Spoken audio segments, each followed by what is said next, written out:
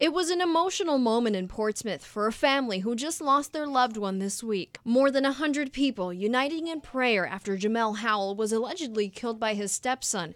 Today, his mom shared a few words about the loss of her son.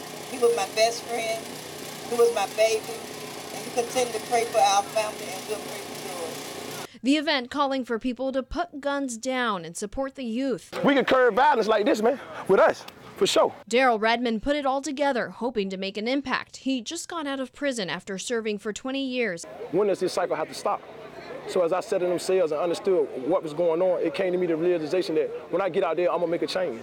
He says that change starts with supporting young people, surrounding them with activities and positivity. One thing I believe in is the power to change. And I understand that there's three things it takes to change. You have to change your environment, you have to change your thought, and you have to change your behavior. The event drawing community leaders like Portsmouth Council member Shannon Glover. We have to, as a community, come together, and we have to be honest with each other about what is going on in our communities and share the information. You know, in the community, we know our neighbors, we know where things are happening, and if folks see things that are not right, that are going to cause harm to others, we need to engage and report that to the proper authorities so that everybody can participate in being safe. As a family mourns another life lost to gun violence, people in this community are reaching out and spreading love, hoping things will get better.